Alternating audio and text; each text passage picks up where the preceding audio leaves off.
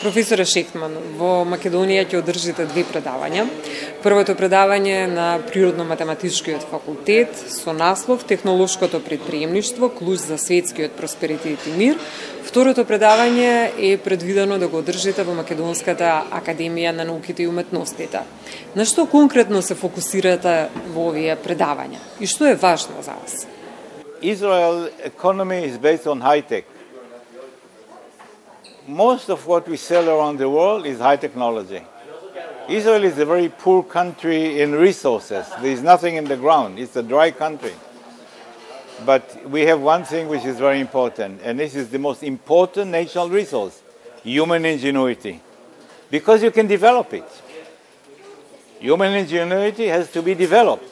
We have to invest in education. Education is job one for every country. Invest in first in small children, and then in universities, invest in education. Education is job one. One of the other operations that I did over time was the following. I asked myself, how can I convince young people to like science and technology? And my answer was, teach science early. The mayor of my city calls me from his car. He heard me on the radio saying that. He said, Danny, you said early science education. How early? I said, teach science in kindergartens. He says, really? Will you do it in Haifa, my town? I said, do you pay? He said, I will pay. And we started a wonderful program. I encourage other countries to do the same.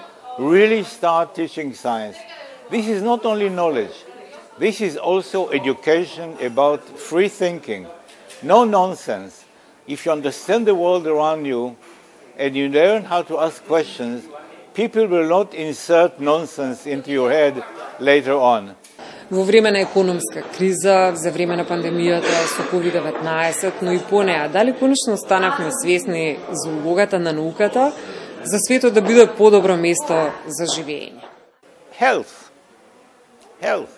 We are all around the world, or almost all around the world, especially in developed countries, we are healthier, we live longer, and we live better lives thanks to health achievements, medications, vaccinations, and health services. In my country, Israel, I don't know how it is in Macedonia, but you can tell me, everybody is insured. Everybody has health insurance. Everybody. If they can pay, like me, we pay. If they cannot pay, they don't pay. But they get the same service. Everybody. So this is also very important. We still have problems in the world. Pollution.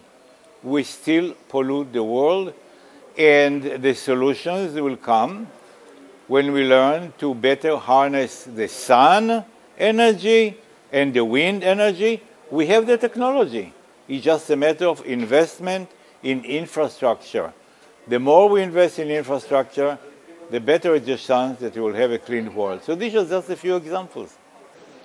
Во едно свое предавање порачавте на студентите дека треба да бидат одговорни кон себе, да не дозволат да бидат работна сила за исполнување на туѓите соништа.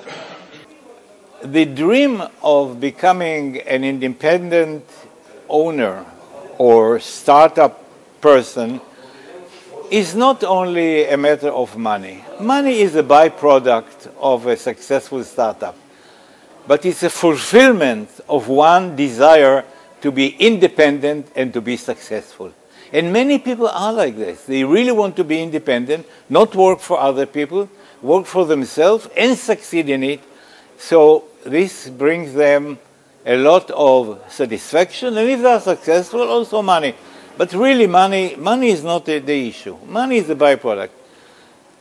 Most people who open startup and succeed are happy about themselves.